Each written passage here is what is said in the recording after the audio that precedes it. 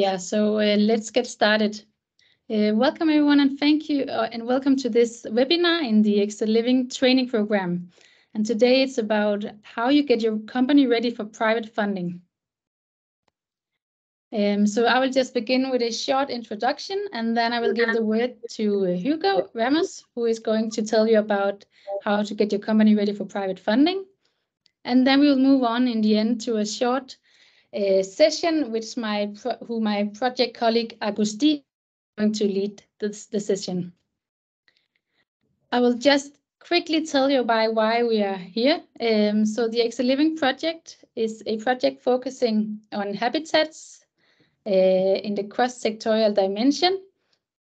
And it's through home automation, welfare technology, lighting, furniture, and building and construction materials. And in this 2-year project, we are now doing the activity where we want to offer an innovative program of webinars addressed to SMEs and other cluster members as well.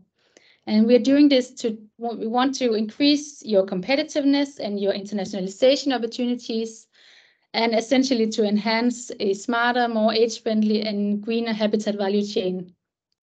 So we have different topics in the webinar series. It's both within digitalization, advanced technologies, management, sustainability, and internationalization.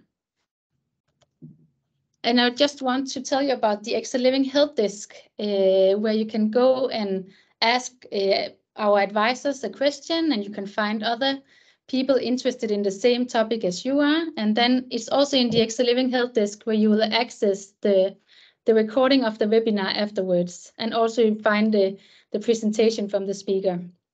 I will send you a link to the help desk afterwards. Yeah, before giving the word to Hugo, I just want to tell you that the session is going to be recorded, and we will end the recording after the presentation.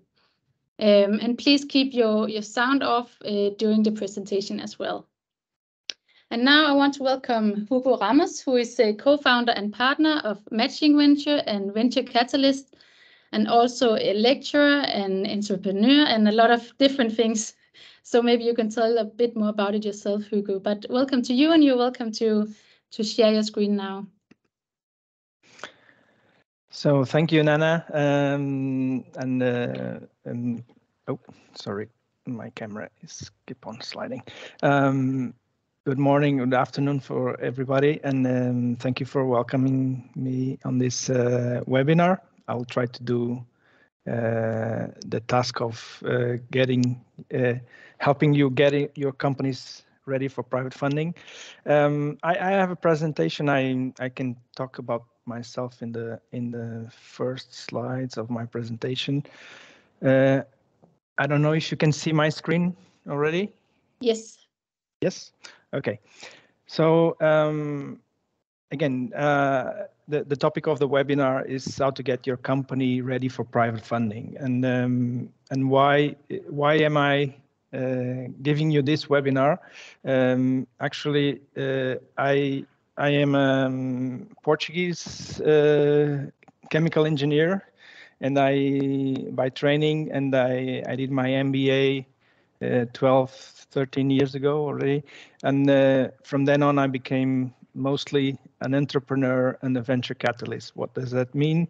I started already 4 companies that you can see there on the right. One of them was sold already to a bigger company in the UK, and I've been working on entrepreneurship and private funding for the last 12 years. And I've been working as a venture capital also. And in the meantime, I helped to create these companies and other companies from other founders as well. As we had a process at Venture Catalyst to help creating new business based on scientific knowledge. And from 2 years ago, 3 years ago, I decided to create also a company with a partner of mine that we call Matching Ventures, where we help companies, startups to get funding from investors. And probably that's the reason why someone thought about me to give you this webinar. So enough about me. I will start right away talking about private funding. So what is private funding in the sense that I will try to address this webinar.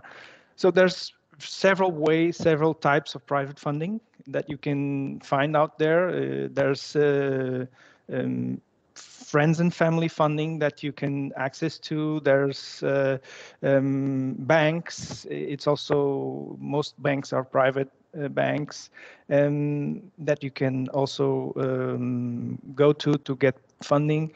But where I want to focus my attention in this webinar is on a class of private funding that is usually provided by what we call business angels and venture capitalists. And I will come to that in a moment. Another source of private funding that is becoming more and more popular these days is crowdsourcing. So types of funding that you can go to the crowd and get your businesses funded by the crowd, be it equity crowdfunding or lending crowdfunding as well. I will not go in detail into this, but I will focus more this presentation out to get funding from business angels and venture capitalists. And to understand a bit more what we call, what are business angels and venture capitalists, I try to address this in this slide.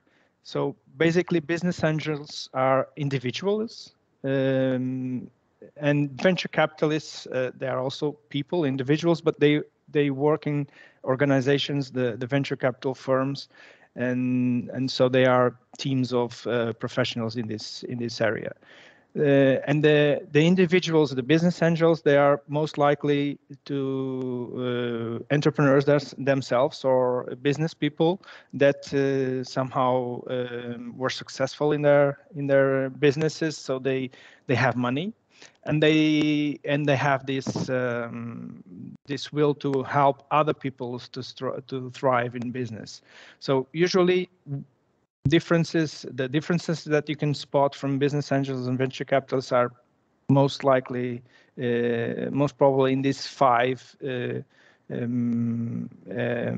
areas that I mentioned here.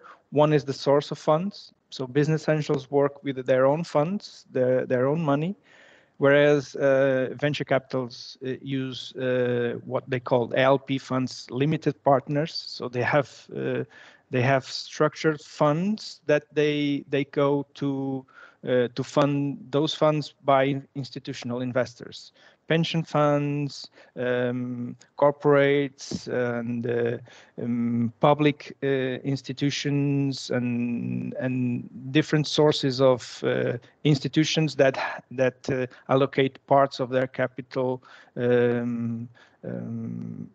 to different assets. And this is what constitutes the funds for the venture capital. So they use money from other people in a structured way. They don't use their own money. Another difference is that business angels usually invest earlier than venture capitalists. This means that they enter in the companies perhaps not right in the beginning, but in the very early stages of the company, where the company most likely still doesn't have revenue or has very little revenue. And venture capitalists tend to invest later. There are also some venture capital firms that invest pre-revenue, but they tend to invest later in what we call the Series A's and Series B's of funding. And this is also connected with the investment size. So in the beginning, business angels enter with smaller tickets in the investment size, and this varies a lot country by country. I have there less than 1 million for business angels. I would say that in many countries you can have business angels invest as little as 50,000. So or 100,000, and in the most developed countries and the most developed industries of venture capital and private equity, you can have business angels go to up to 1 million of investment, and even more in very seldom cases. As opposed to that, venture capitalists usually have larger tickets. Also, this is also connected with the stage, and there are venture capital firms that pour in the Series A's or Series B's 5 million, 10 million in a company, and even in some cases more. And another difference is that business angels usually they want to help. They are more proactive. They usually also have less companies in their portfolio, so they want to be involved because usually they invest in areas that they have expertise, or they are very interested in these areas for some reason in their life, and so they want to be involved. They want to be in the boards of the companies. They want to have a word to say in the business. Whereas venture capitalists, also because they have larger portfolios, lots of companies in their portfolios, they tend to be less involved, and they have they can also have members in the board, but usually non-executive members, and they have less control of the operations. And another characteristic is about how they enter in the companies, how they structure the deals to enter the companies. So business angels typically have simple deals. I have some acronyms there, sorry for that. CD means convertible debt, and SAFE is a simple agreement for future equity. Are terms for what are the typical types of deal that business angels have into when they enter the companies, meaning that they usually lend money to the company, and they will value that at a future round if it's convertible debt or even a SAFE.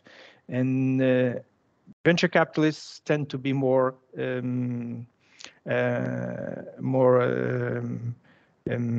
structured here. They demand more thorough contracts. They usually enter in the company in exchange directly for equity in the company. This also varies from country and from either you're in Europe or in the US. There's some types that are more common according to the country or even the industries that you're in. But basically, as you can see, business angels enter first with smaller tickets and have simpler terms as opposed to venture capitalists. And why is this important? Because this is also it relates to the when. When do you look for private investment? But just before that, I will try to cover another topic here. That this is when I show the types of funding that exist for your companies. And we decided that this webinar would go for private funding in the sense of early stage venture capital, which is the business angels and the venture capital firms. This represents a tiny bit of all the funding that is available and is used for SMEs, for instance, in Europe. As you can see here, about 500 billion per year is used in private funding for SMEs in Europe. And the bigger part, the bigger chunk, 80% of that comes from banks and financial institutions. And private equity in general represents only about 20%, 100 billion. And out of this, most of money goes to buyouts. So companies buying other companies or funds buying companies for their portfolios, whereas only around 20% again, 20 billion goes to early stage venture capital. Still a lot of money, but we have to understand that this is a small part of the whole 500 billion. And why is that? And that's related also with another question that we wanted to try to answer in this webinar, is that not every company is suitable for this kind of funding. Okay, and I will try to go into that a little bit now. So who are the companies who is suitable for private funding? You have to be acting in a market with a very large opportunity in this market. It's not, for instance, just to make an example, if you have a restaurant or you have a local business or you have car sales stand or if you have a service consulting service company, these companies have probably market, but they are not in a very large market opportunity. They either because of geographic limitations, either because you depend on the conditions of your local market, and you provide a service that is very dependent on people. So if you're not in a very large market opportunity, you will not be suitable for private funding, because private investors in this type of funding, they want large returns, because they invest in the beginning of the companies where the risk is still very high.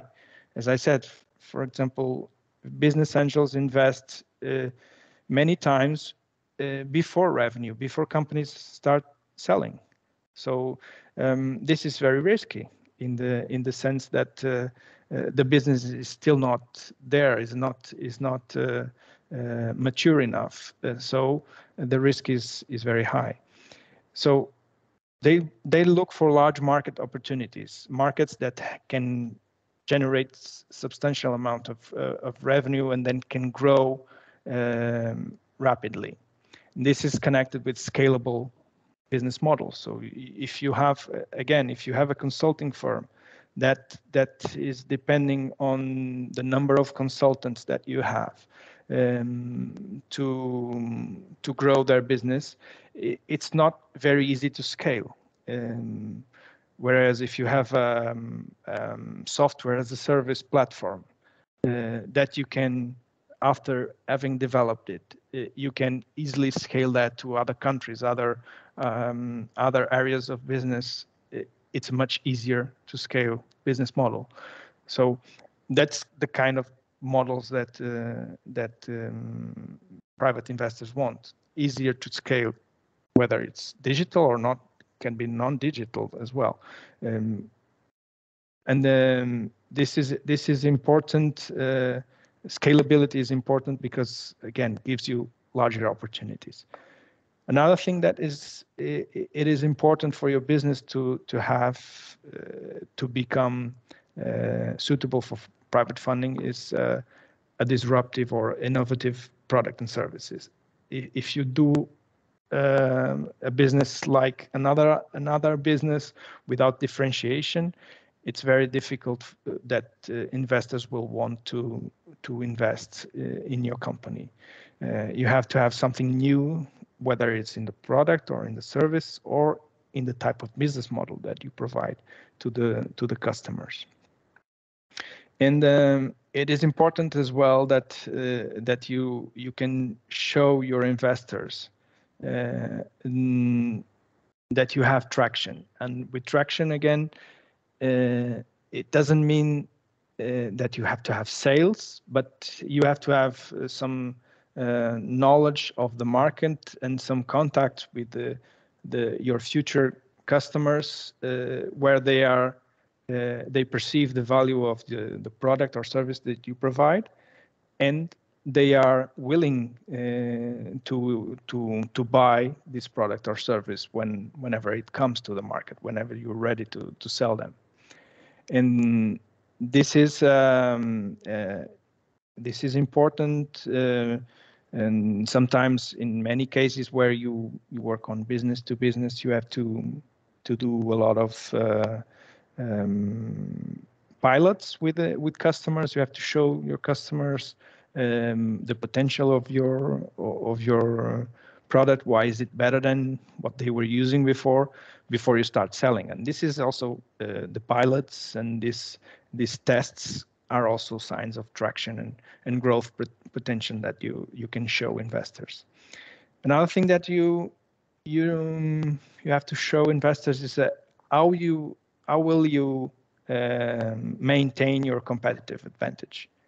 How can you defend from competition?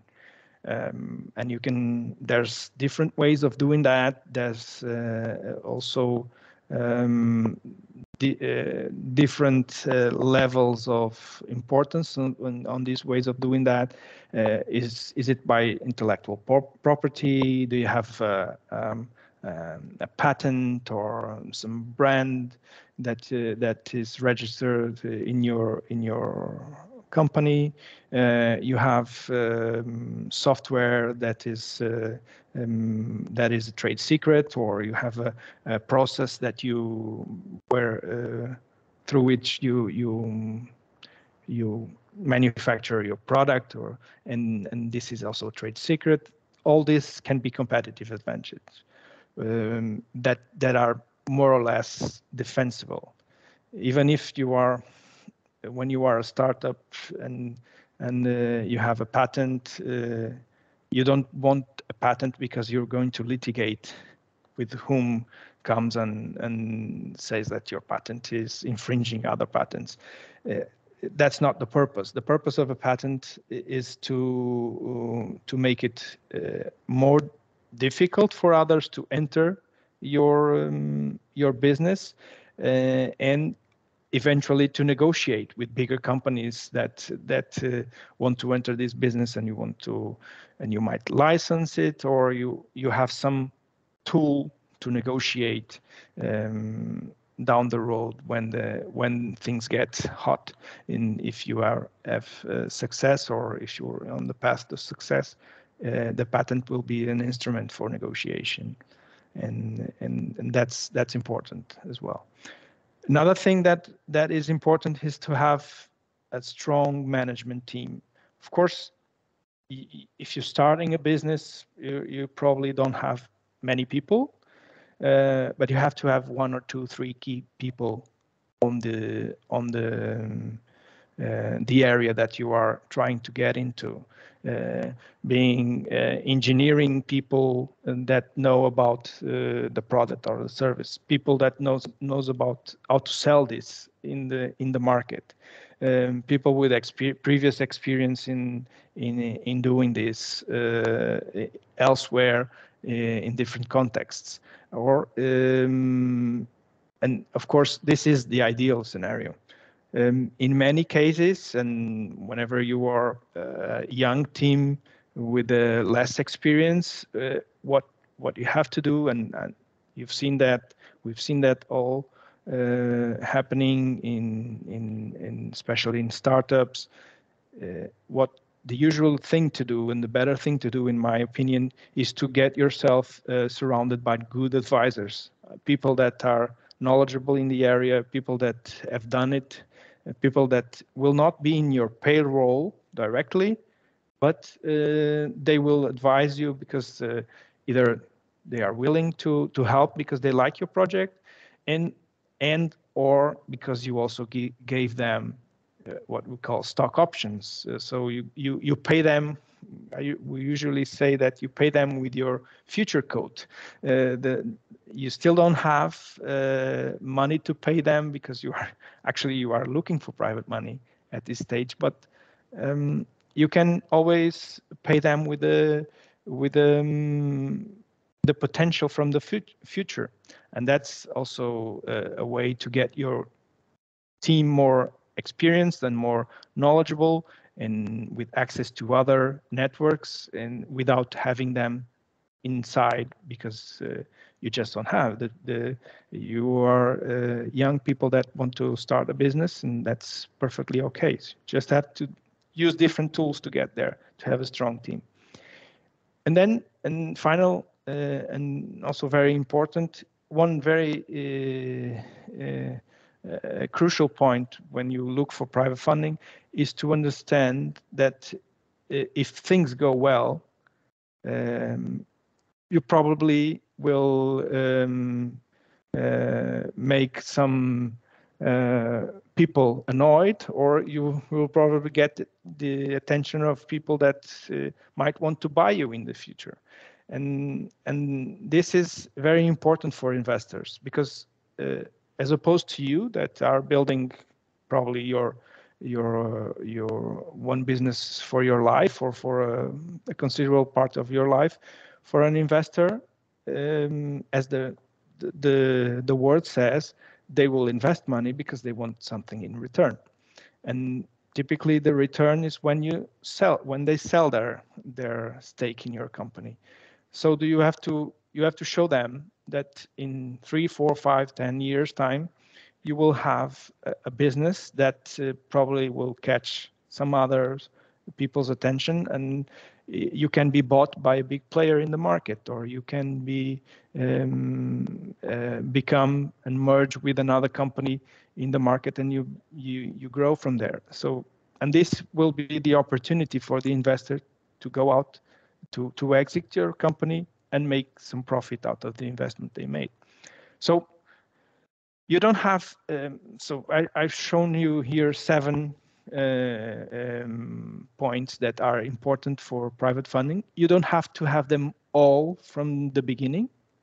You should try to think of them all, but you will have to have 4 or 5 of these at least to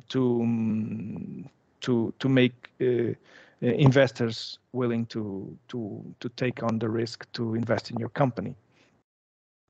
And so, and as I shown before, this is the companies, the businesses that show these traits are a very small percentage of businesses that are out there in the market, and that's why the money flowing to this business is also a small percentage of the whole money, private money. But in the end, these are the companies that, in my opinion, most likely will transform businesses in the next decades, and we are seeing it already. The most valuable companies in the world right now are private-backed by private investors, private-backed companies like the Googles and the Apples and the Teslas and all that, and Amazon. And I think this will keep on being the tendency in the upcoming years, in my opinion. And this doesn't mean that the other businesses are not good. Many businesses are very good, but they don't have the characteristics to get private funding. And another important notion that we have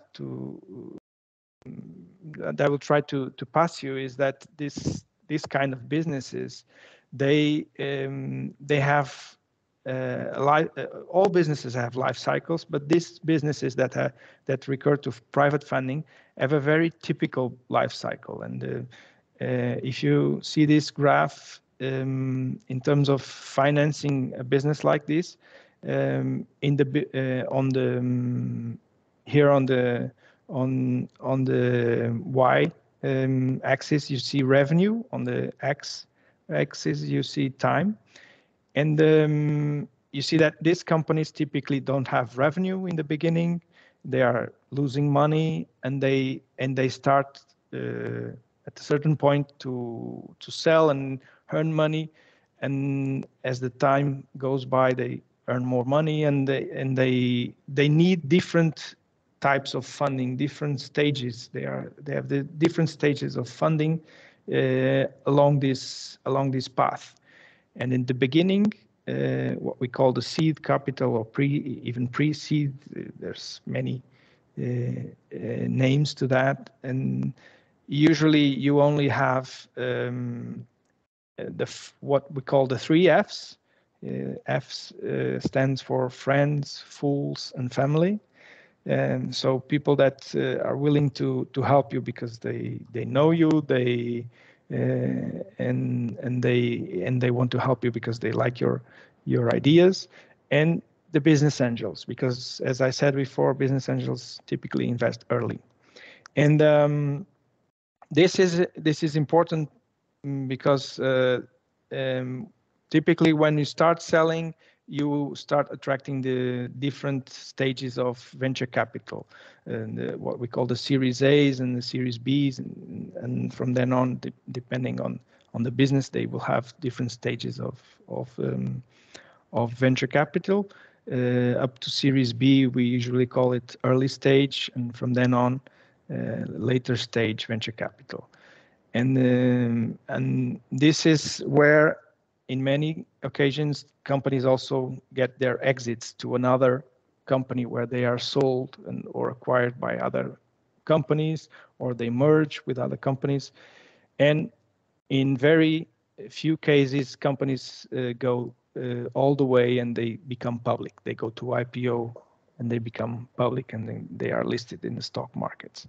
Again, this is the exception. Most of the companies either die in this process, and this is the majority of them happen to die because this is very risky, and a large part of them will somehow in this middle be acquired by other or merged, and a small part of them will go all the way and get into the stock market. And so at different stages of your company, of the life of your company, you will have different kinds of private investors to recur to. So business angels and venture capital for the early stage are in this part of the graph, and they account for much less funding than from this later stage of the graph. This is when I showed you the 100 billion that 80% would go to the buyouts. It's around here, and 20% goes to this. Oh, sorry, to this part of the graph. And now going to the core of the presentation here, how to prepare yourself to get funding. And again, I have here 7 points that are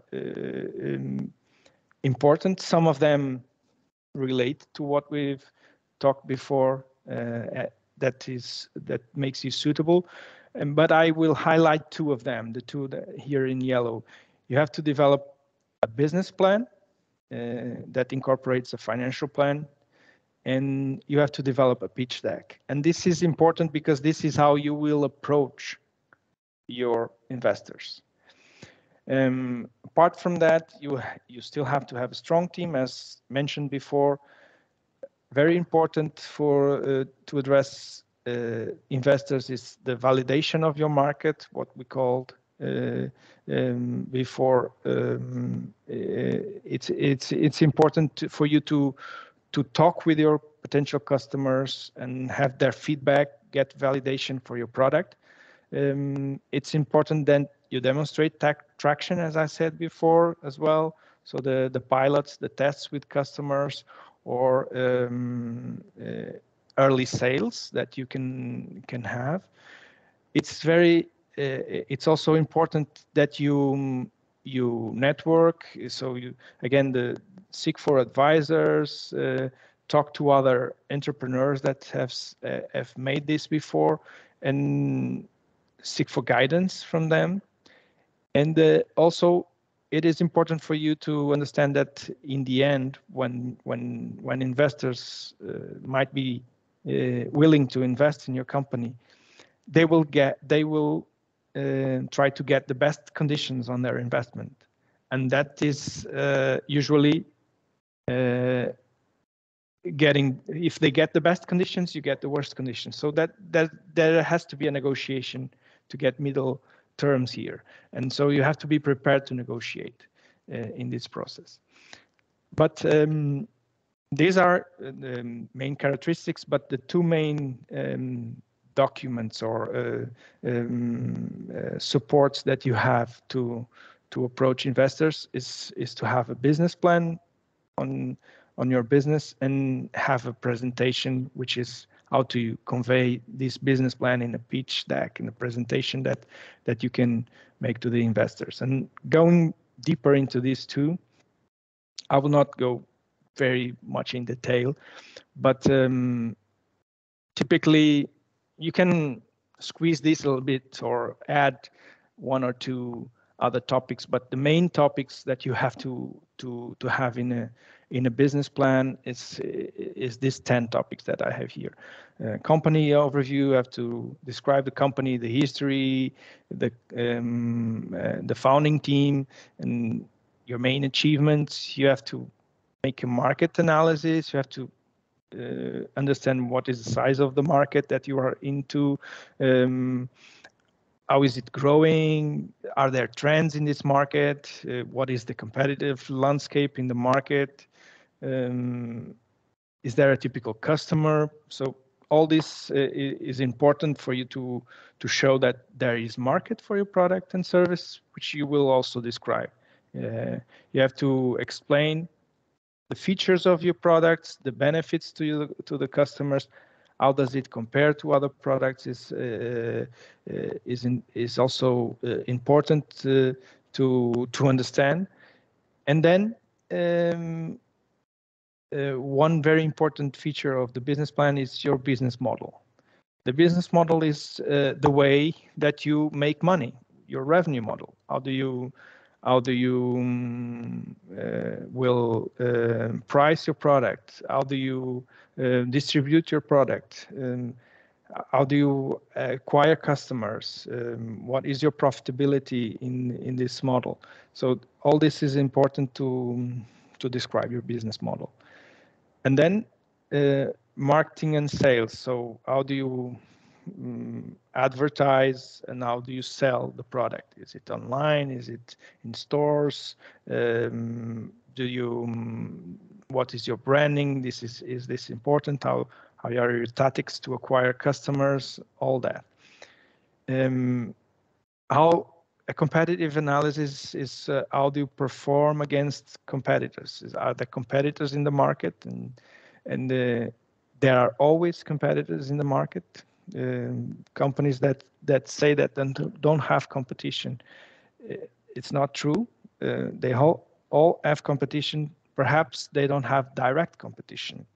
Perhaps what they bring into the market is trying to create a different category, but the world is solving that problem in another way. So today, so you have to understand that you always have indirect competition, whether it's because you are looking for time from people and people are already using their time with something else, or if you are coming with a scooter and people use bikes or they use their cars, and so it's indirect competition.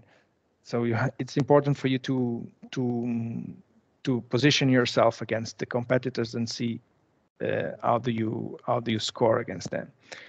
Then in the business plan, also operations and team is important to have there. So how do you structure your team and what will they do in the structure of the company, and do you have internal production or do you outsource, or what are your partnerships? And this is also important to present in the business plan.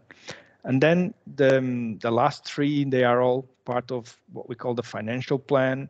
So you have to make financial projections on your business. So based on unit sales, based on price, based on your costs, you have to detail your costs. And if I could only give you one advice for financial projections, is that there is not right or wrong here, but the most important part of the financial projections are the assumptions and all the assumptions that you do to get there. So try to explain these assumptions. Otherwise, people don't know why are you selling 1 million or 10 million.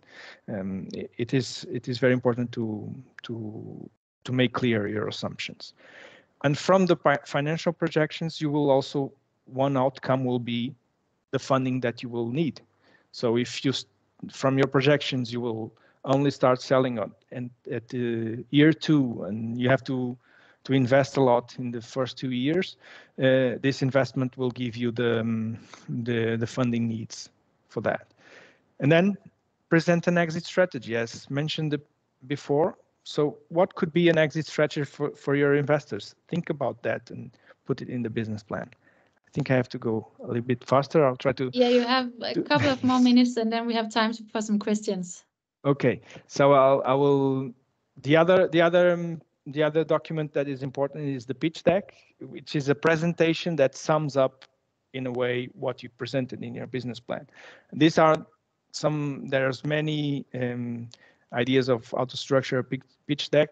This is the one that I usually use as basis, and a pitch deck has to be something that you can present to investors in 20 minutes. So not many slides, and if they are interested, a pitch deck is like it's like a teaser. It's something for that to become interested and want to ask you more about that.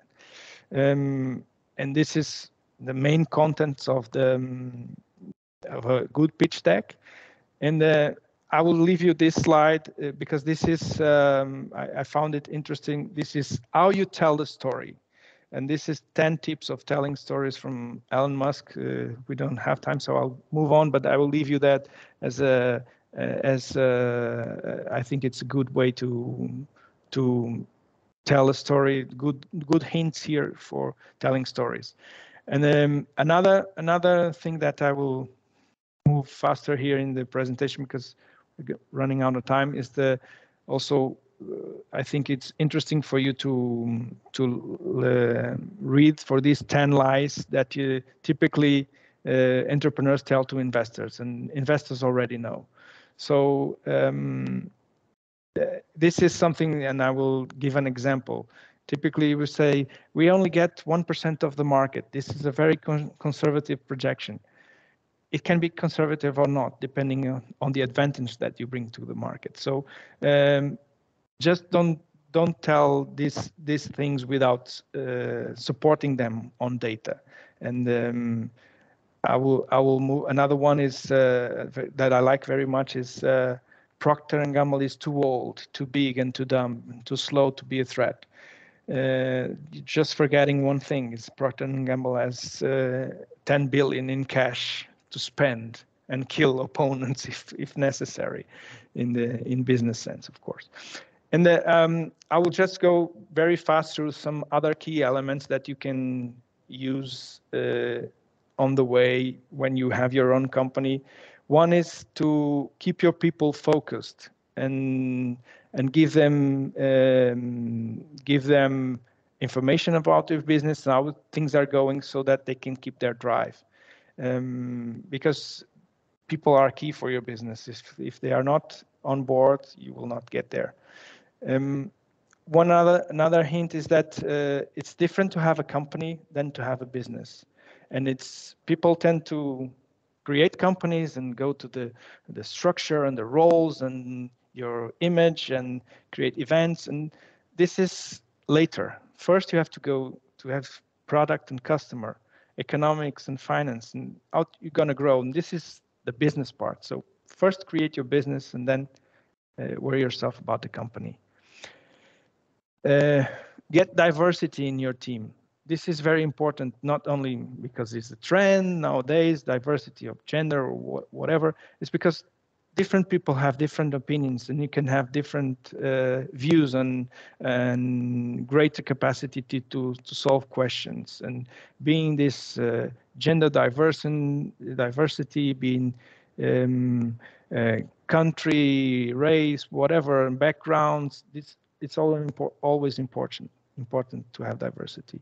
And exit, again, I cannot stress this enough. Think about exit, how you will give exit to your investors. It's important because otherwise they won't invest. If they don't see that, they will have an opportunity to exit.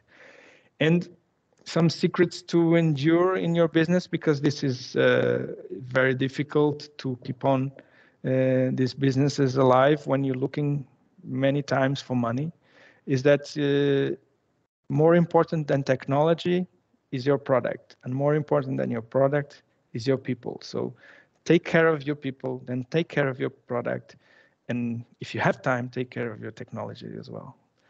And about money, you have to, and that's why financial plans are important. You have to seek for the right amount of money, not too much and also not too little, because if you ask for too little money, you will have a problem. You will have to start looking for money before you achieved a milestone that gives the investors the sense that you are going in the right direction.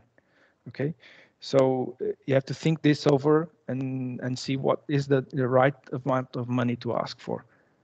And very important, ideas are usually what we think of as brilliant, but without execution, they're nothing. They're worth zero without executing them.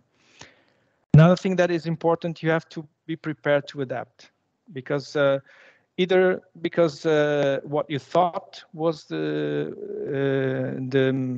market, it's now different, or because your investors think that your product is better to go to a different sector.